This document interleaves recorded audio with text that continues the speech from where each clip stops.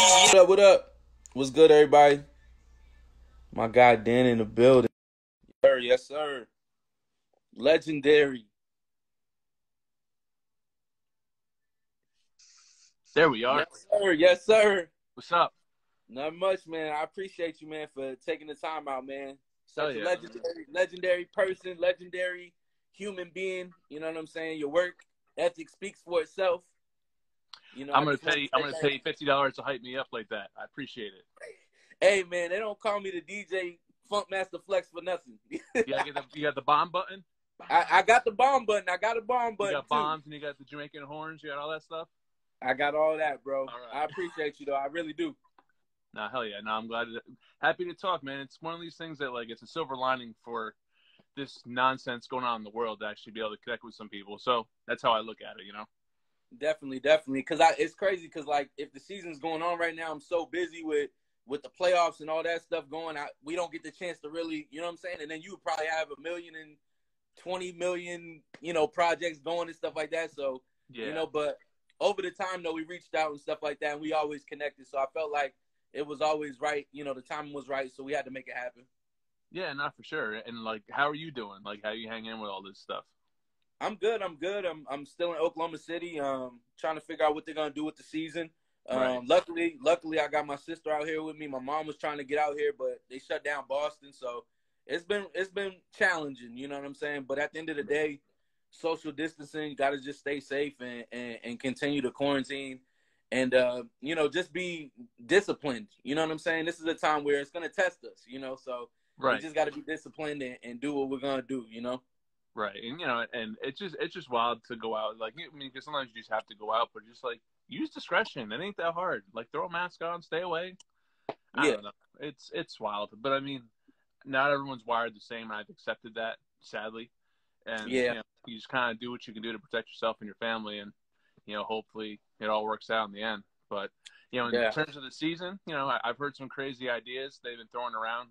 Starting back in June or going to Disney World or whatever else for the season. So it'll be exciting. Even if it's no crowds. I think just the fact that we get excited watching the draft or watching the Last Dance. We get hyped about that like it's the freaking World Series or the finals. So it's good. It's good that people are giving enough outlets and content to keep us not losing our minds collectively. You know what I mean? Definitely. This is the best time to polish up on your skills and get that content out there and stuff like that. Because as soon as the world just starts going back to normal, you're gonna wish you had these moments to brush up on your skills and your tools. So this gives me a platform to still be able to be in interview mode and still be able to get the fun stuff out that I really want to do on a nightly basis. And sometimes I can get the fun questions out, but then it's majority of the time it's I got to ask about the game and just keep it in the game pocket. But of course, at the end of the day, as long as we wake up and we're still doing what we want to do and we're still breathing and everybody, your family and everybody's good, that's all that matters to me. It's a blessing because there's so many people that can't say the same thing. So that's how I look at it. Yeah. Definitely. So I definitely appreciate you for taking the time out, and we're gonna jump into it, man. Yes, sir. Let's go. Before we do that though, how's the wife? How's your family? You know what I'm saying? She's we talked good, about man. mine. The thing that's good is we knew what we were getting ourselves into before we got married. We knew we could stand each other in close proximity, and we're good, man. I think in the beginning it was kind of learning because I used my studios outside the house, so it took a little bit to damn, I really wish you could go to the studio a little bit, but now we're good. I brought a lot of this stuff home, so a lot of the projects don't stop, and some opportunities have shown themselves due to the situation that we're in that I normally probably wouldn't have seen. So it's like I said, I'm always looking at the glass half full because there's no sense focusing on the bad stuff because what's the point? No one wants to hear you bitch. I feel you on that one. I definitely feel you. So that's good though. At least y'all are maintaining. Y'all are doing what you're doing, and you're still able to, still be able to live. You know what I'm saying? That's the biggest thing. It's so many people feel like they're trapped inside. It's you're only trapped in if you don't got other things to do, or if you're not thinking about, that entrepreneurship. Yeah, so, us footwear artists and artists in general, we were bred for this kind of quarantine life, being isolated and not talking to people. So we're good, man. It is what it is. We're making it work. Definitely, definitely. Well, we can jump into it now. Damn man, how did you get into customizing? Talk about how that started, and also, are you a true sneak? Obviously, you're a true sneakerhead. I see behind you, but Yeah, that. I have the default shoebox background. You know, I did my best. I don't know if you saw, maybe like 2 weeks ago, I kind of straightened out the boxes because they were doing the gangster lean here and there, and it looked like a really bad game of Tetris behind me. And in front of me, I would flip to see what's going on in the front where all my Nike stuff is. It looks like it would give some people anxiety looking at it. So and I actually attempted, but yeah, I mean, I've always been in the shoes. You know, growing up. I grew up in a trailer park. You know, I was one of those kids that, like, we weren't broke, but we didn't have a lot of money. But, you know, I was a person that, you know, wanted to fit in, and we didn't have the money to go spend it on clothes. And back then it was, you know, this is back in the early 80s. So it wasn't like you're out there buying Off-White and buying all this designer crap like you are now. But back then, you know, my mom would take me shopping for clothes, you know, at, like, the mall, like JCPenney and Sears. You know, I was always a chubby kid, so I was shopping in the Husky section. And for the shoes, I mean, at the time when I was younger, I didn't know any better. You know, I was wearing the Payless and the Voights and the Spaldings, and I didn't know any better. But then, you know, I think everyone's story usually starts with a pair of Nikes. You know, people you see in Jordan, you see in, you know, Georgetown, you see in, you know, all this, you know, those times in basketball. Yeah, Nikes were it. You know, then you got into Reeboks, and, you know, like the Olympics with Dan and Dave, like that whole promo thing. You know, D Brown and all that. So like, I always knew that sneakers were a way I could kind of feel like I was part of something or whatever, even early. I mean, I think, you know, even, you know, now you see how people buy shoes to feel like they're part of this culture, part of this, you know, community. And it started way earlier. Just the fact is we didn't have social media to clown people. You know, you just on the playground getting clowned on your shoes. So that's true. The first pair of shoes that I ever bought with my own money were the Jordan 5s, black and silvers, back in 1990. At the time, there was, to the young folks watching, there was no sneaker news or Complex or anything to tell you where things came out. There wasn't even East Bay magazine when I was young. You went to the damn mall. You went to Foot Locker, and it looked. You had the green AstroTurf and the old scoreboard, and you walk in, and whatever was there was there. And you know, I remember when I say that I was shoveling driveways and mowing lawns to get $119 for the Jordans. You know, that's all it was. There was no Jordan 5, Jordan 4. It was the Air Jordan. That was it. Yeah, that was it. Yeah. So when I went to the mall thinking I was going to get the 4s, because that was the last pair I had seen kids wearing, went there, and the 5 was there. So I'm like, that's the Air Jordan. I'm getting it. And I wore those things in the ground, you know.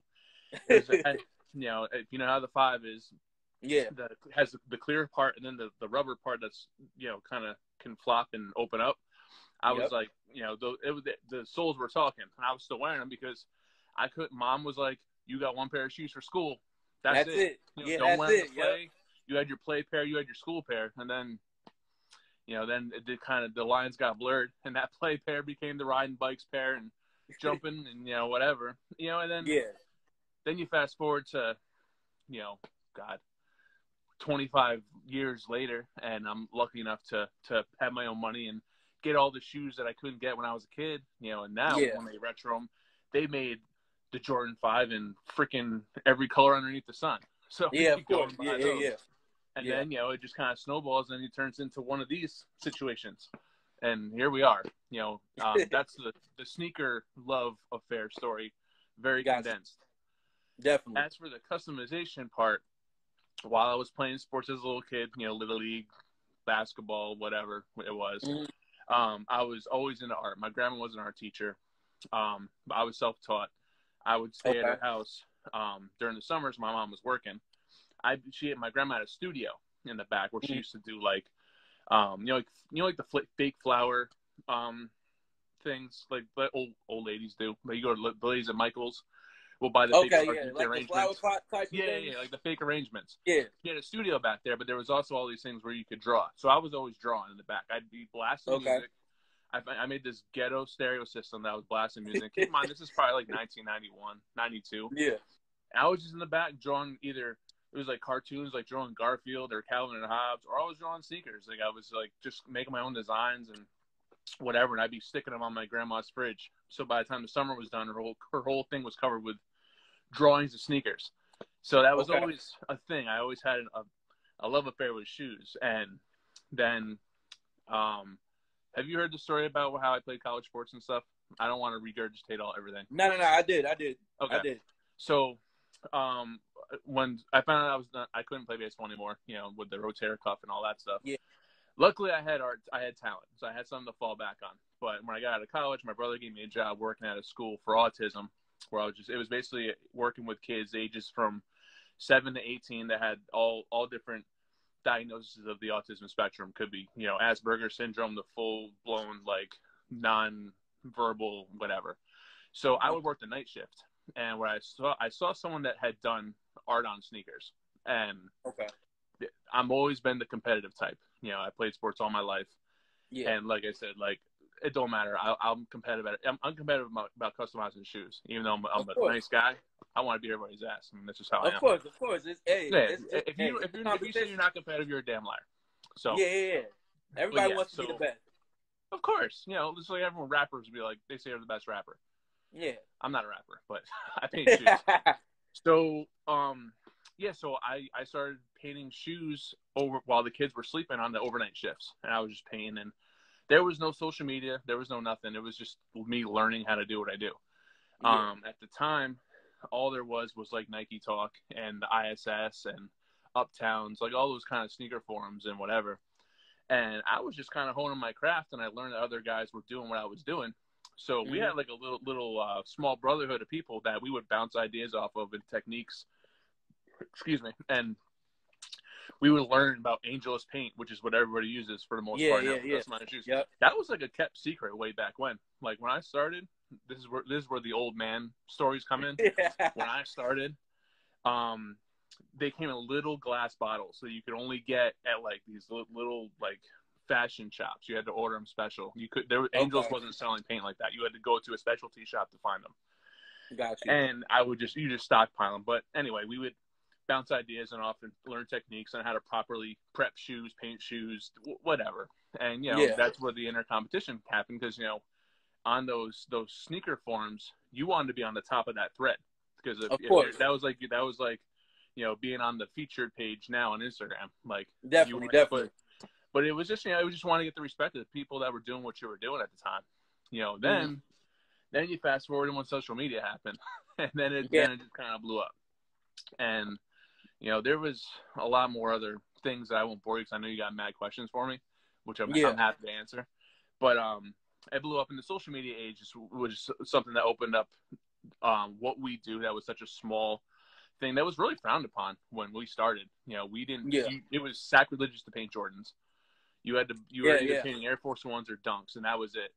Yeah. Or like Air Maxes or whatever. But Jordans, like, since you didn't want to get confused with fake sneakers, because at the time you saw the fake colorways and the crazy ones you get. Yeah. And you didn't want to be confused with that, so I didn't touch Jordans. And then as I got better and better and felt comfortable to actually charge money for what I was doing, that's when it became a little more of a hustle as opposed to just doing it for fun.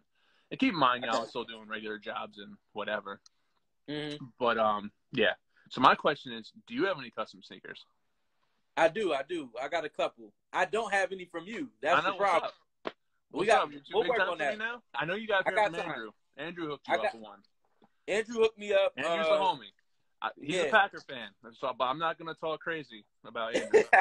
But I gotta get one from you, definitely. I got some big stuff coming up, so I need to go to you. I might have to go to the OG for this one.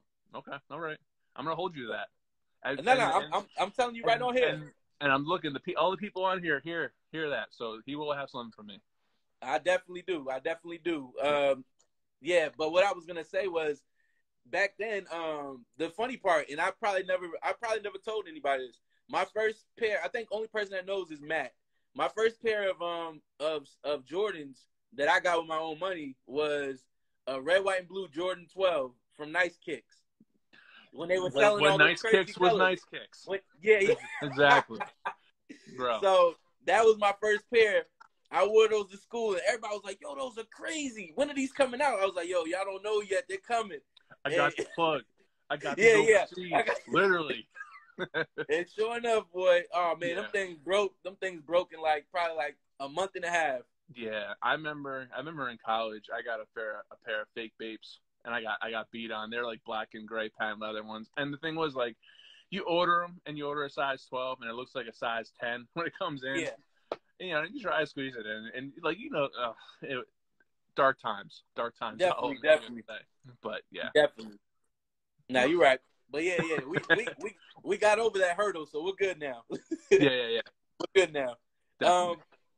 Obviously you've got some legendary. See, homeboy already knows where I'm coming at. But you got some legendary customs. What would you say is your top 5 customs and why? I mean, you got so many, but what are the ones that meant the most to you if you could put them there? It's hard. I mean, I think it's a cop-out to be like, oh, everyone's my favorite pair, because that's not true. But, like, when you're doing it, you're obviously very emotionally invested in what you're doing because you want to put out the best work. Definitely. I think majority of people that are probably following your page know about the Iron Man LeBron. Of course. LeBron. And that was kind of the pair that, for the moment, kind of put me into the mainstream. And, you know, a cosign from LeBron, even back then in 2013, where, you know, his reach was crazy back then. It's obviously blown up to astronomical proportions. Yeah. Dude has schools and is a philanthropist. And, you know, when I was dealing with Bron was just still trying to have a stylist and be flying stuff. But he wasn't, you know, he was still in the short term stuff.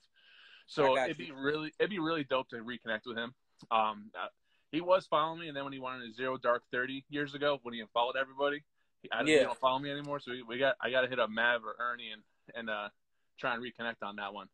I might see what we can do. I might see what we can do on that. Definitely, because I mean, like I said, like every once in a while, you know, we'll talk back and forth. But yeah, dude's so freaking busy. I'm not gonna sit there and be like, "Yo, son, I got this crazy." I don't want to hear that. I'm sure Bron knows it. So, other ones. Yeah. I was a big fan of the Assassin pair that I did with JBF, just as a Simpsons fan. Yep. That was like a folklore dream. And like, we've talked about doing that shoe for years. And finally, when I was out in Cleveland for the All-Star game for MLB, I went to his studio. I'm like, yo, we're doing this shoe. I held him down. I was like, we're finally doing this shoe. I don't care. There's no. That's what's up. Yeah. So we got it done. And they're dope. And I've worn them a couple of times. And, you know, it's usually one of those, what are those moments? Because no one knows what the hell they are. But then people that get it are like, you know, whatever. Mm-hmm. Other favorite customs. If I'd probably have to go into some of my cleats too. You know, a lot of the stuff were things that. Oh man, like, them Popeyes ones caught my attention like right off the bat. Yo, that was something. Just because I remember that was a whole. Yeah, obviously you're dealing with brands and things like that. Yeah. So I mean, in terms of spotlight and things, that was a cool moment. And that was a cool moment. Yeah, you know, and I remember I was sitting on the bench during pregame, and you know, I'm sitting there, I'm like, I can't believe you're wearing Popeyes cleats right now. He's just like, so, yeah. That's what it's about. We all benefited off of that, and it was supposed to be, we were supposed to announce that the chicken sandwich was coming back with those cleats on that day, because it was the day that it came back. But the thing was, they couldn't. They wanted to give some kind of build up because it was on Sunday, so yeah. They let everybody know it was coming back on Friday. They let him know. Then he wore them on Sunday. But it still worked out because he wore them the day that the chicken sandwich came back. And I remember I went to Popeyes the next morning before I caught my flight back home to make sure I got my sandwich. But, yeah. I think for Diggs, as a Vikings fan, the Miracle pair, the future Dirty Sprite pair was dope. Again, for the moment, I don't think for the artistic part of it. I mean, if you're a Future fan, you're marking out on them. Of course. You know, Future's an acquired taste. I don't know. Like, he's cool. I'm a 41-year-old white guy from Connecticut. I don't really get down with the codeine and all that stuff. But like, he's a vibe though. I mean, don't get me wrong. Definitely. But I think for the moment that was dope. It's cool that they're in the Hall of Fame. I think that's awesome. That is awesome. I have 2 pairs. I have 2 pairs in the Hall of Fame now. I have a pair of his, the Diggs pairs there, and then Xavier Rhodes has a pair that was in there too because he ran back the furthest pick 6 going back. Oh, wow. It was like 106 yards. He caught it from the end zone and ran it back in those cleats. Oh wow, so, that's crazy. So if you want to make a moment to go to the Hall of Fame, you hit up MACHE. Yeah, facts. Yeah, we have nothing but facts here. That's all facts right there. And then artistic wise, I think the Stone Cold pair for Diggs against Dallas was dope. And you know, the fact that Stone Cold followed me on Twitter that night and we started That's cool. talking. As you know, obviously as a fan of both things WWE, intersecting, I was bugging out. So definitely, that was definitely. pretty dope. You know, and now you know Steph's brother's in Dallas, which is pretty cool. So we got plenty of blue and silver paint for little bro too. So I'm excited for whenever the season gets cracking, we can start going. Okay, yeah. I'm looking forward to what you put on the court. Definitely, you know. And, Yeah. and Steph got some heat that, you know, he said he was coming with it. So, you know, I'm putting 2 and 2 together now. Now it makes more sense. Yeah. Definitely. But now, honestly, like just having a pair of cleats, shoes in the Hall of Fame for any Hall of Fame in general, you know what I'm saying? I know that's a high honor and a humbling experience for you. Oh yeah, for sure. Definitely. Something I can tell my kids if I ever have them. Definitely. Hey, your wife's talking about your beard. So yeah. Ma, shave your beard. I already shaved my beard. So always giving me shit. Yeah, hey, it is what it is. It's all love. That's a wife thing. Hey, she's in here though. She's supporting. She's in here. Oh, she's always supporting. I need to get a ride down like that, man. When I was in Connecticut for school, I didn't find any, so I got to go back maybe, and we'll make it happen. You know what I'm saying? Now, for you being from OKC, what are you doing in Connecticut? What are you doing? What were you doing? I'm from Boston. Oh, shit. That's what a lot of people don't know that. I'm from New England, so. See, I should deeper question. Okay, what's up? No, I said I should be deeper questioning, so I know this about you. Yeah. So I'm born and raised in Boston, covered the Celtics, went to school in Connecticut. I went to Briarwood College. It was in Bristol, right down the street from so ESPN. It's up there. Yeah, right down the street from ESPN and it's in the boonies. What's the theme park again? Oh, yeah, I know. Lake Compound. Yep. Lake I've Compound. never been there, but yeah. So yeah. So I was right over there, and then I ended up taking some classes at UConn and stuff like that. So I was in Connecticut for a long time. I was all over the place. Hartford, you know, Danbury. It didn't matter. I was, you know, Bridgewater. I mean, not Bridgeport. Yeah. So I was all over the place. So yeah. I got New England traits. I'm from that area. I got you. It's always funny. Like whenever you talk to a rap, they're like, "Yeah, I got family in New Haven." I'm like, yeah, of course you do. Yeah. Yep. So I had that. So then and then I came out to OKC just because, you know, it was one of those where Boston got rid of the big three, and you know, times are changing. So it was like I had to make a change myself. So I got you. You got to evolve. You can't stay stagnant. I get it. That's exactly what it was. So that's when I ended up coming out to OKC. So nice. Yeah. So that's what it was. But enough about me. We're back to you. So so what's your top 5 sneakers all time? If you can give me a top 5, even if they just mean something to you, or just your top 5 that you really rock with. Yeah, I mean, the black and silver 5s are my number one, just because of the story and how it got me started in the shoe addiction of what I got going. I'm not gonna say Jordan 1s because I feel like they've been kind of. I like Jordan 1s, but they're not the most. Everybody puts it in their top 5. Yeah, and they're dope as hell, and they're easy to wear, and they're great. Like I generally wear my Nigel Sylvesters like all the time because they're already beat, so they're great to paint in, and you know whatever you do to them, you're good. I'll still always rock Ultra Boost. I'm an Ultra Boost guy till I die. You know they're perfect. They're great for the airport. You know, taking them on and off, going through security. You know, being comfortable. Yeah. I'm gonna go a little diverse. I mean. Okay. New Balance. I would still go with New Balances. I think you know, 977s, 990s, like all those are great. Whether it's you know from the UK ones or the ones here, they're just made really well. You know, and and it helps that I have a relationship with those guys too. So it never hurts. You got that sick package too. What's you got that sick that big league package was tough. Oh yeah. Oh, it's crazy. I be watching. Oh, yeah, well, you know, and the best part was my wife was most excited about the actual gum more than anything else. Yeah. So, you know, but you know, it brings you back to your childhood. I think anything that kind of brings you back to that is great. Definitely.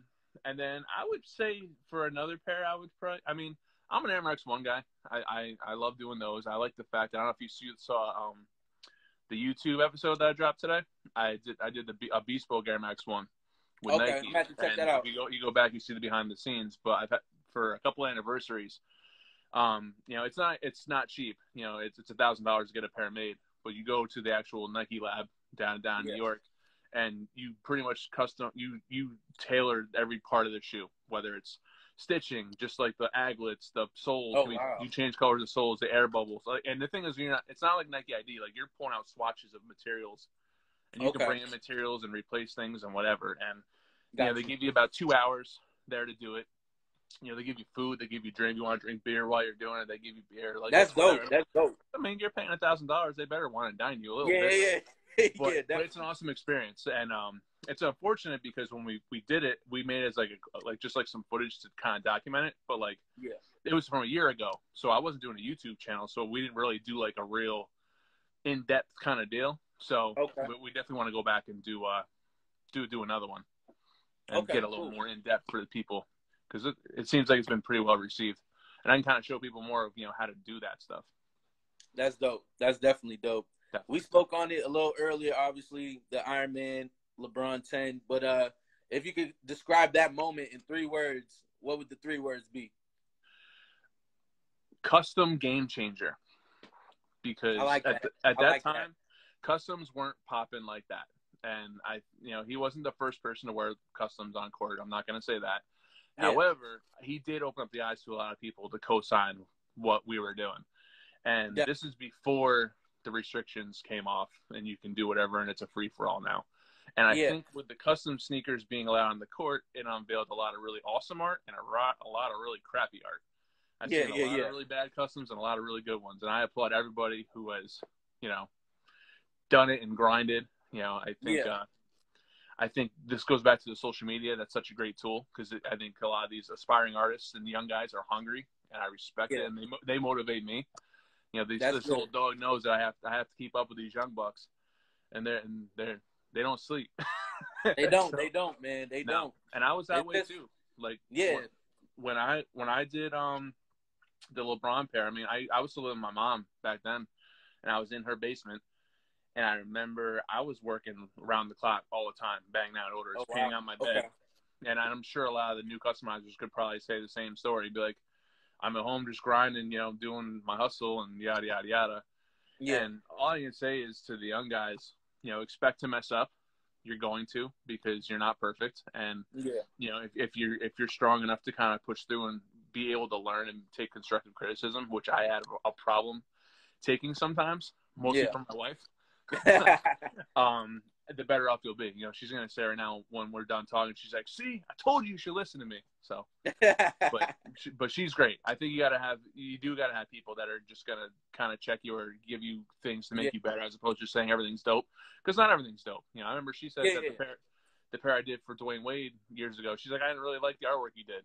She didn't tell me that until maybe 2 weeks ago. But I was like, damn, you didn't like that? But still, hey, but still, you need somebody that's going to – there's so many yes men in every single industry. You know what I'm saying? Yeah. You can drop something tomorrow that's just like, you could just splatter some paint on something tomorrow, and they'll be like, yo, that is the craziest. You know what I'm saying? Like, calm down. Well, the yes men are saying yes because they're afraid they're going to mess up their own situation with that person.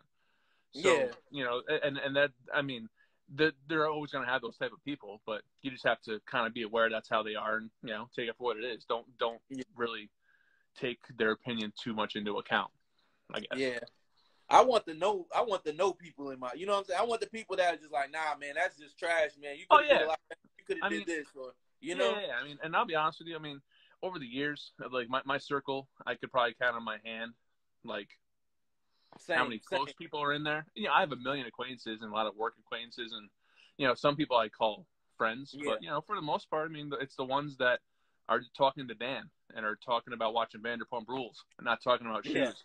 See, and that's how I feel too. I feel the same way. It's just like on my Facebook, like, I don't take requests from people that are sneaker people, or if they don't really know me. Like, I need someone where people know me for like the guy I went to high school with. Yeah, that's a whole other world. Like, I like to have a little bit of a line between, not that I'm different, as MACHE or whatever, but you know what I mean. Yeah, and that's the same with me with Travis and then SneakerReporter. It goes the same way.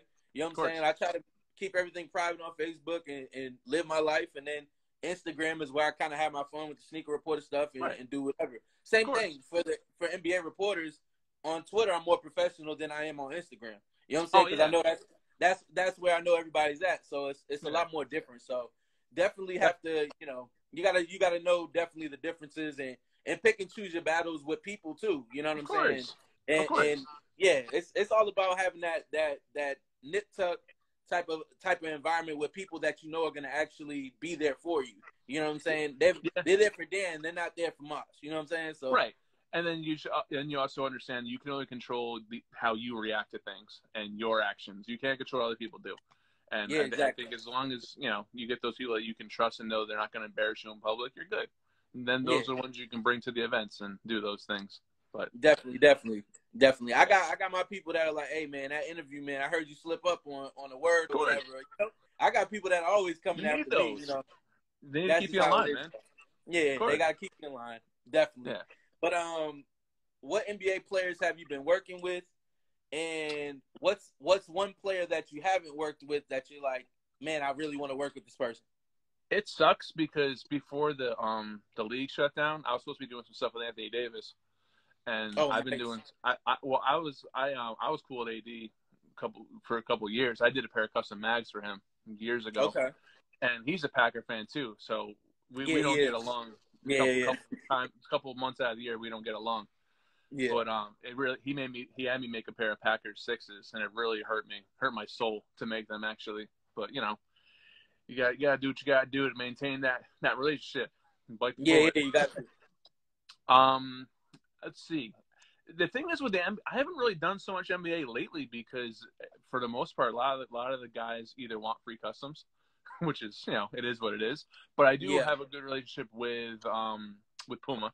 So I was doing stuff with Kuzma. I was doing stuff with their whole roster. I'm trying to go down the line, Knox. Yeah, of course. Yeah, all them. So like anytime they were having special makeups for like International Women's Day, I did pairs for everybody. Like Danny Green, I did Danny Green shoes for the parade when they won in Toronto.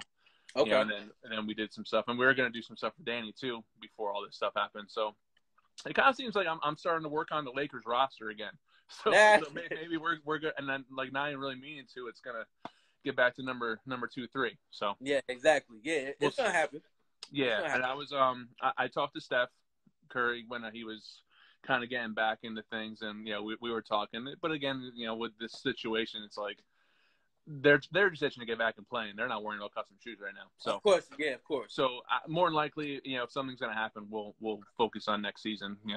Pray to God that everything works out, and we're doing that. Definitely. So yeah, and then a couple rookies that I met when they initially did the right after they got drafted. I started talking to a bunch of the young guys and kind of letting them know who I was and showing them my work. So I mean, it'll be one of those things where I got to lay down the groundwork and build some relationships. And the guys that get down with it, awesome. But there is so many other guys that have the relationships, like Serrato works with Zion. So like, I remember when I was talking to Zion, I'm like, I know that's your boy, but whatever. I'm like, so how long is it going to take for Jordan to let you wear customs again? And he was like, I don't know, I got to wear, the PEs for now and whatever.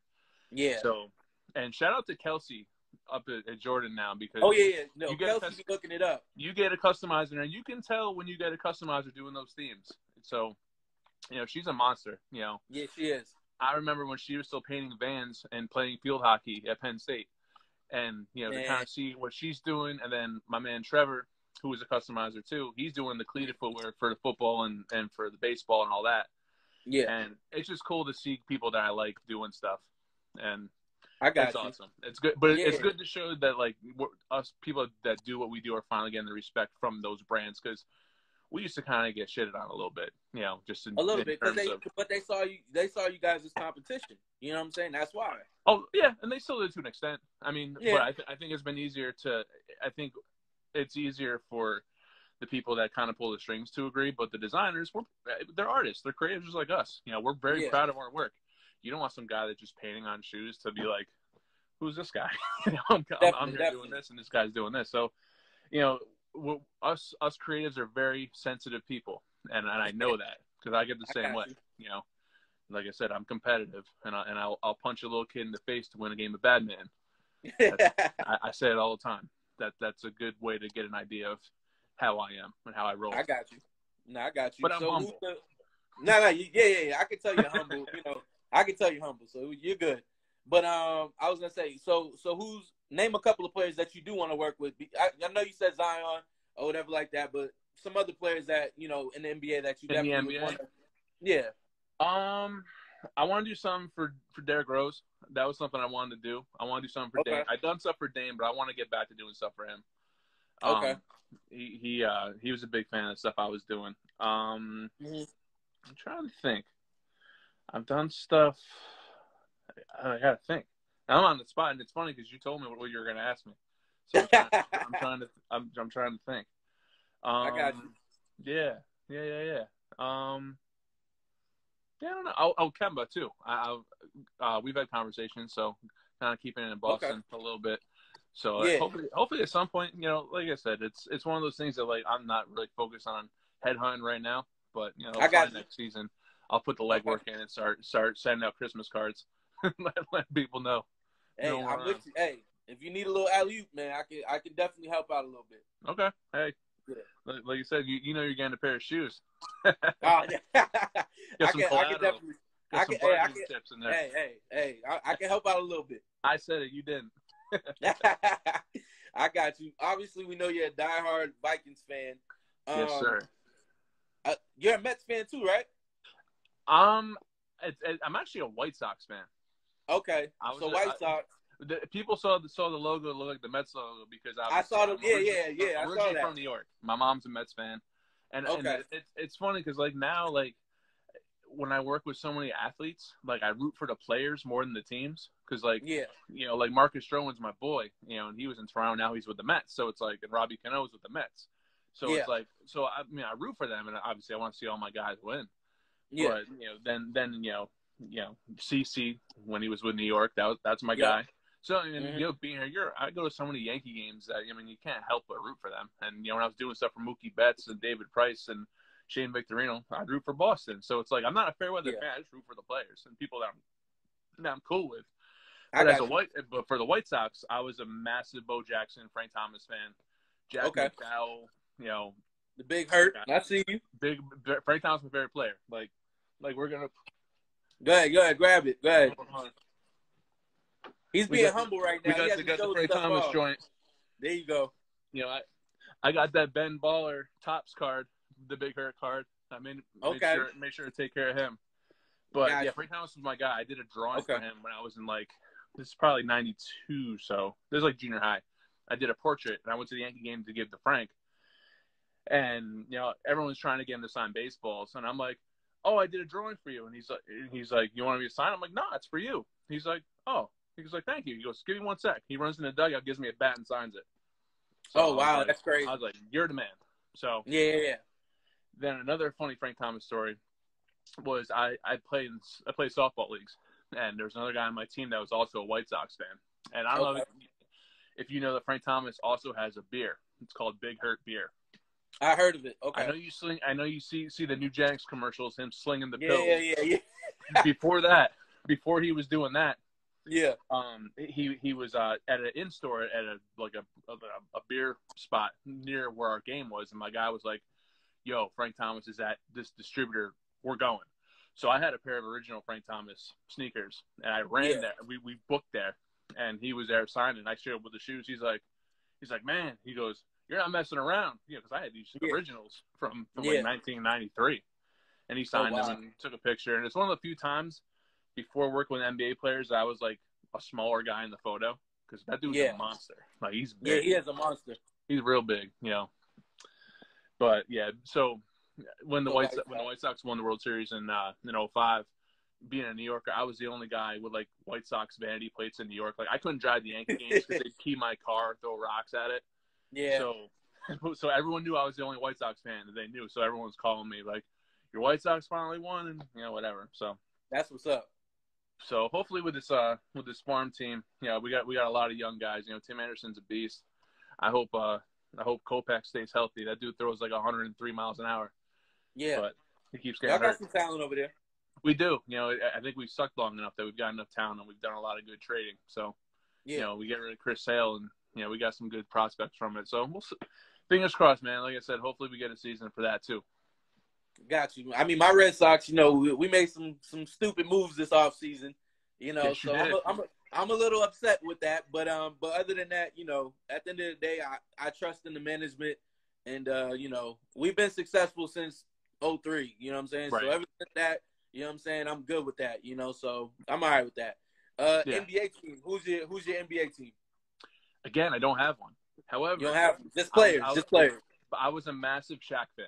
So wherever Okay. Shaq was, that's who I rooted for. Whether it was with the Magic, the Lakers, the Heat, you know, whatever. The same deal. Like, you know, when I'm doing stuff for Wade, I'm doing stuff for whatever. I mean, Yeah. you just root for the guys. I mean, I think when you get into the finals, I generally root for the underdog just because. Yeah. You know, whatever. But yeah, it's different when you're watching it and you have relationships with the people. I mean, you know, Yeah, definitely. you know these guys. You want to see, you know, so and so win or whatever. So you got that connection, and you kind of look at the game a little differently. It's like I remember when one game, this is when God, who was it? Oh, yeah, Langston Galloway was still with the Knicks, and we went to a game, and Langston gave me tickets, but then, you know, Wade was my boy too, and they're playing the Heat. So I'm like, who do I root for? I'm like, whoever's paying me the most money, that's who I root for. But I ain't mad at you. Langston's fan, man. He was doing, I was doing stuff with him when he was still with the Westchester Knicks, like before he got called up. And we had a good relationship, and we had, you know, mutual friends outside of shoes and whatever. And we just got cool, you know. And then his sneaker madness bug went crazy, especially when we started signing these crazy extensions. Yeah, my man was going ham on them sneakers. He was going crazy, man. We, it was like we got the same size, so he got a lot of shoes from me too. Oh, really? We all wear the same size. Yeah. We all wear the same size. Then we good. Yeah, I might have to get over there too. I might have to get in that fast. The same 3 pairs getting bounced around. Yeah. But yeah. And then when things were getting a little crazy with the NFL and stuff for me, and like my bandwidth was just kind of crazy. So that's when I referred him to Andrew, because I was like, who else can I kind of? And then they've been just killing it left and right. Like Andrew's kind of like, we're like the ebony and ivory of custom shoes.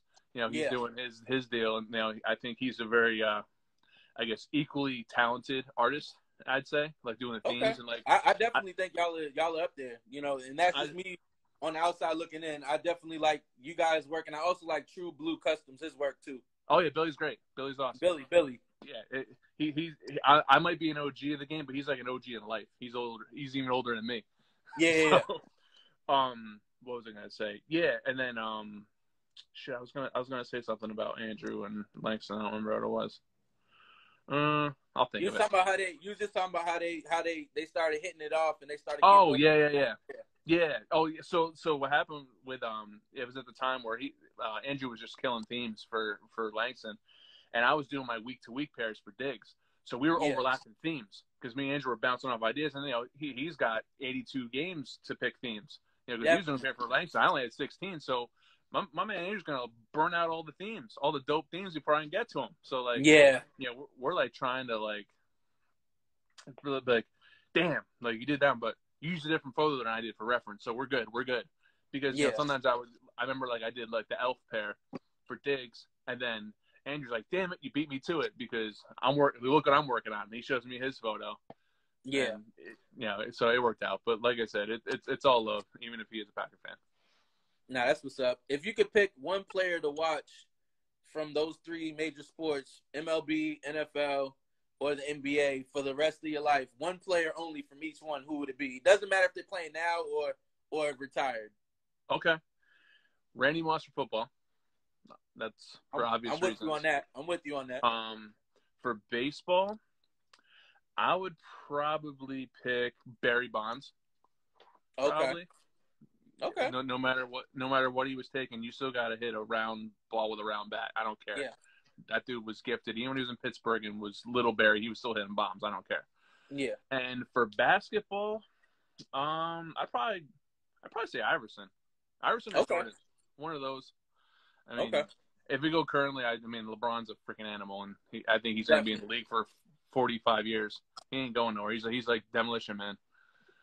He definitely is. He's a beast, man. Yeah. But he definitely is.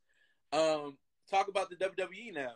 You got into customizing for WWE. That's big time. You know, they're right down the street in Stanford. You know what I'm saying? So You know, just It was, talk about how it, that came about in some of your favorite wrestlers. yeah. Well, how it started initially was back in 2015, I'd say. I think it was Okay. 2015. And I was just working on a project with, you know, Josh Gothelf. We would Dime Magazine, and then he was with Woven. He's a bald Okay. white dude, glasses. But I was Yeah. trying to campaign with him about something, and I was texting with him. We had just done a project, and he's like, you know, what are you doing? I'm like, oh, I'm watching, you know, the NBA playoffs, but I'm watching the WWE pay-per-view on my phone. He's like, oh, you're into wrestling? I'm like, yeah. He's like, I linked you with my man Joe. He's at WWE. He's a big sneakerhead. He goes, maybe we can, you know, maybe you guys can do something. So he linked me up with my man Joe Quinn, who actually he's back with the NBA. He's working with the Clippers now.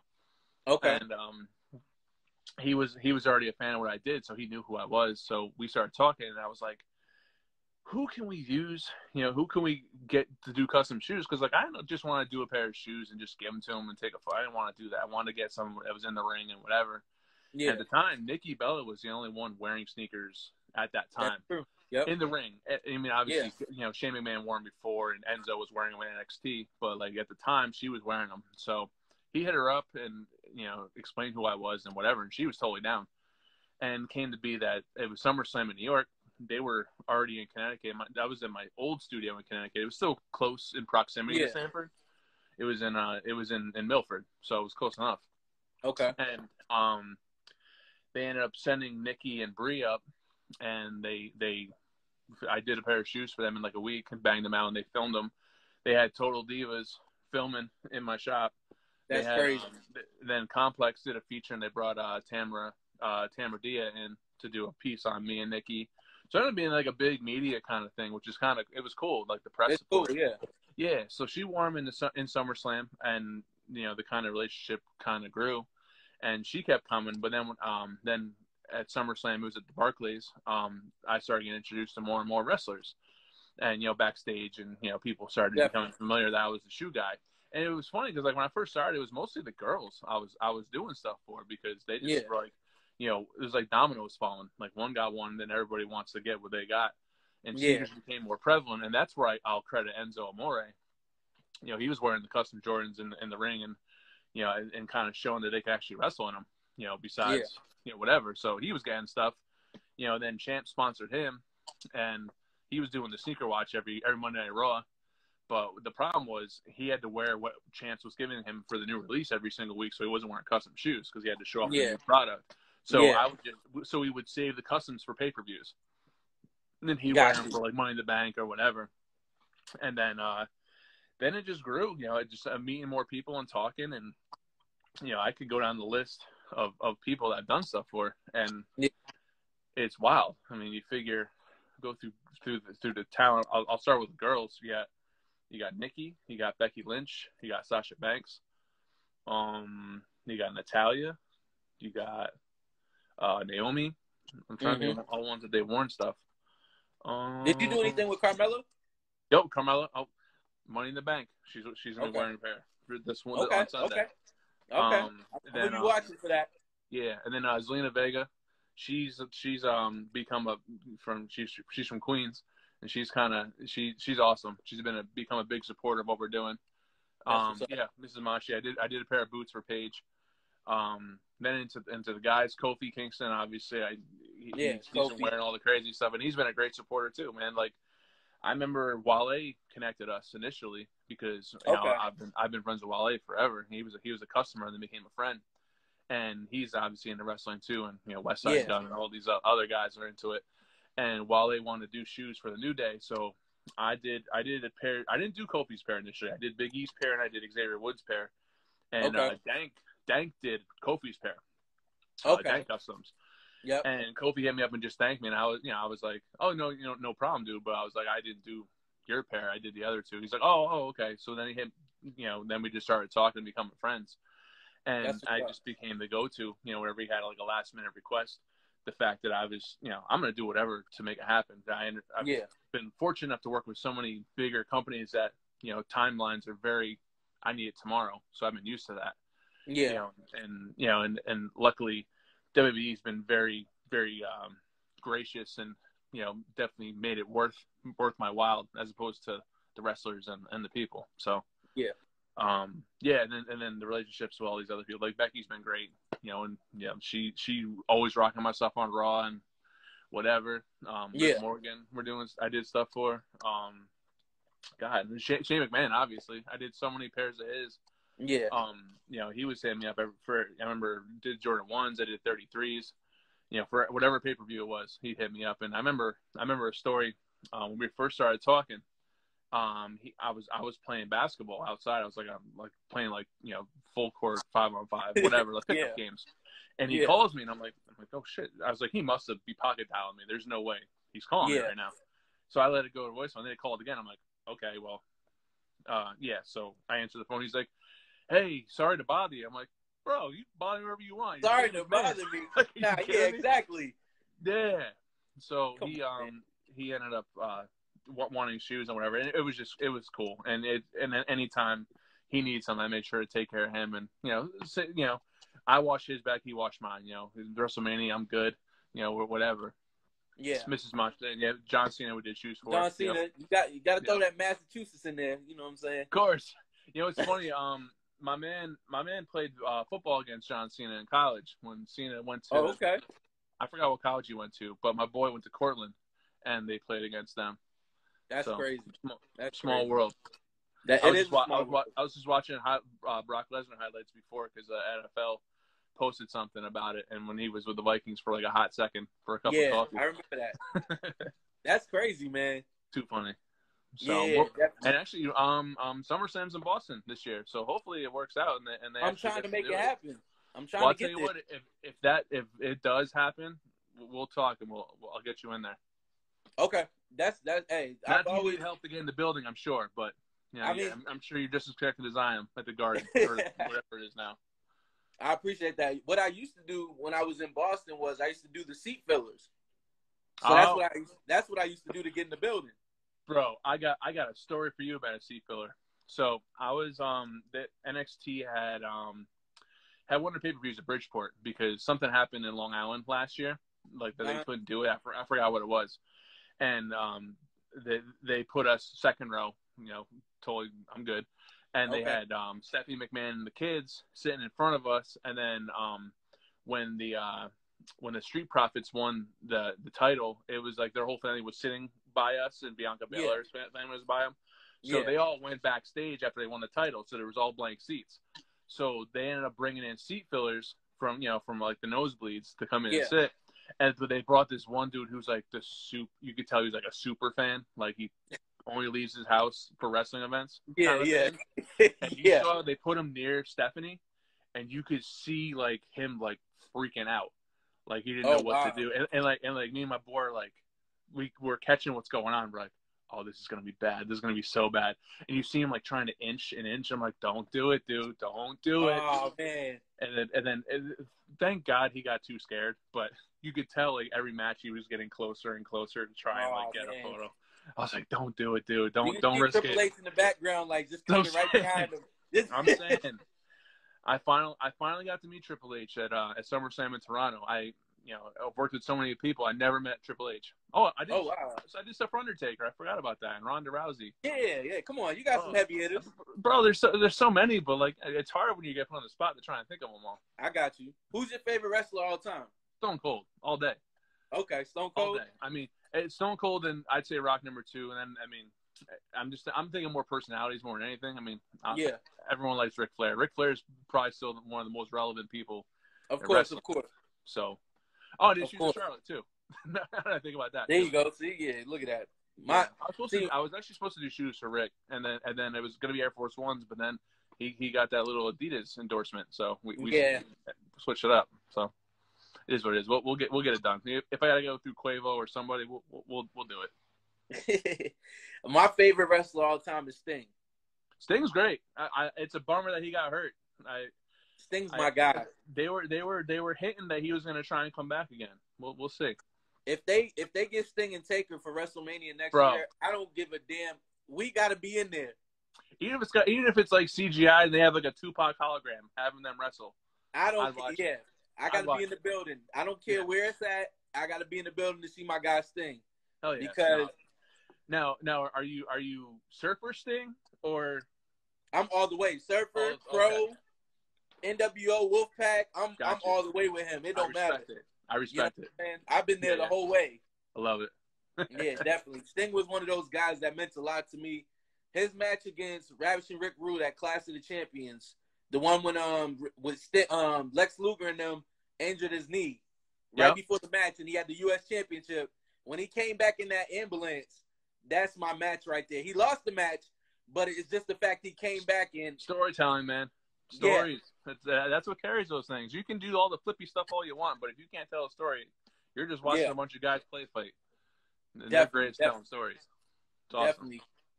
When was the first time you saw some of your work on TV? And what did you say when you saw it? You know what? I was just that moment with. I was trying to think about it. I think the first pair I saw on TV that like got shine, or like at all, it had to be Wade's. Wade's with the Lee Nings were probably the first ones where like I saw them on TV. Okay.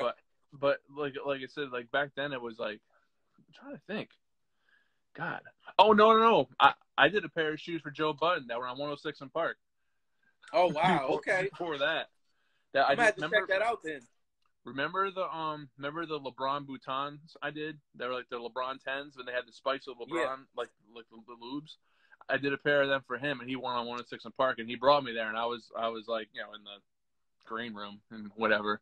Okay. That was when Joe was still rapping and not doing podcasts. Yeah.